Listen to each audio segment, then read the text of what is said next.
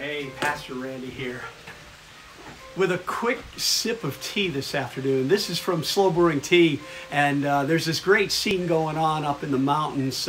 Isaiah and Itsuki are in this natural hot spring up in the mountains in Onsen, and they're talking about God.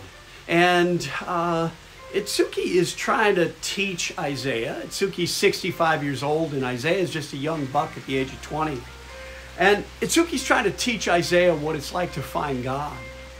And at one point, Itsuki is telling Isaiah, look, if you want to find God, you got to seek him. There's some responsibility here that you've got to take some responsibility and to seek God. And Isaiah's like, wait, hold on a second. If I just drop everything and I decide to just believing doesn't make God real. And Itsuki says, you're right, my son. He says, this is true, my son, but see that from both sides. Believing doesn't make God real.